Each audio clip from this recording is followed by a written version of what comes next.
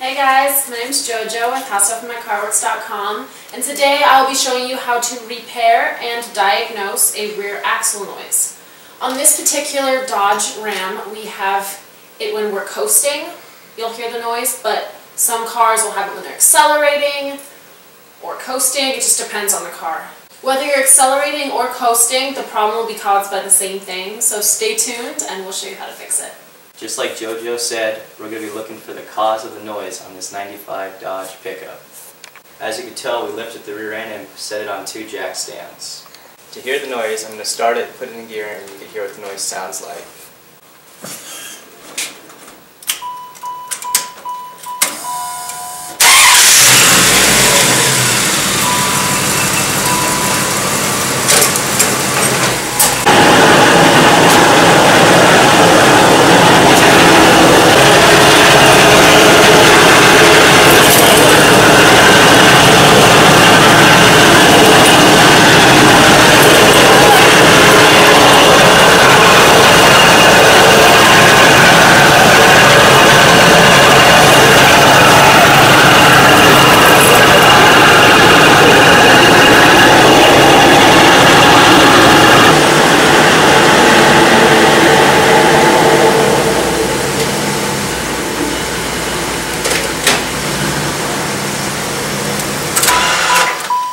And that's what the noise is. The faster you drive, the louder it gets.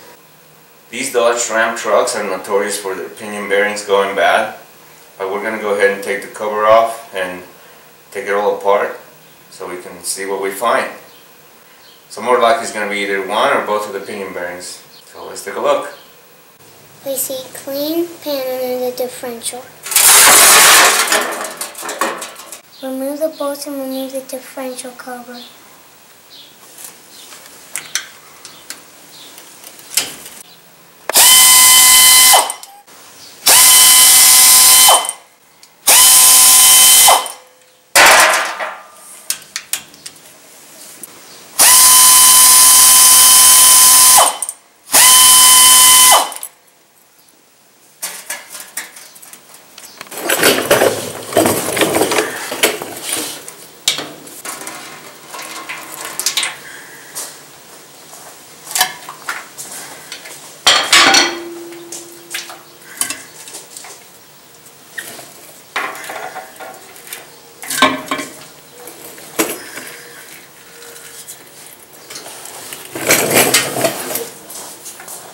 There's slight wear on the ring and pinion, on the teeth of the ring and pinion. Same thing on the spider gears. There's some wear. Definitely not enough to cause that problem that we're having. Sometimes when there is too much clearance on the teeth in between the ring and the pinion, it can cause your differential to whine. Just like a manual transmission, when you put it on reverse and it's a very low gear, you can hear that whining. It would be the same scenario. But this truck, the wear is not enough to create that kind of a problem. So we're going to have to take it apart.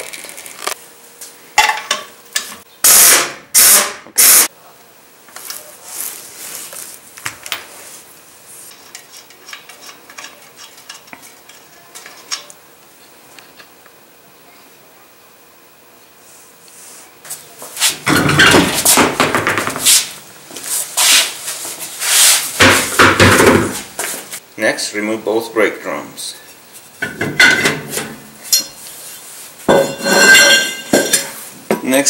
For the next step, place your transmission in neutral and turn your driveline until you can see the bolt right here. Place it in the middle so you can remove the bolt that holds the pin. The size is 5/16.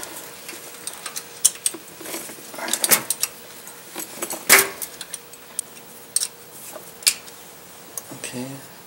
Once it's loose, finish removing it by hand. Place it in a clean container. Next step, push the pin out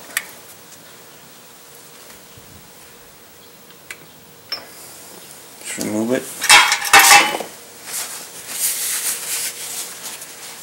And what you're going to do now, in here, these are C-clips right here. These right here. Okay, so to remove them, you got to push the axle in. I'm going to use my foot to push it in. See that? I'm going to push it back.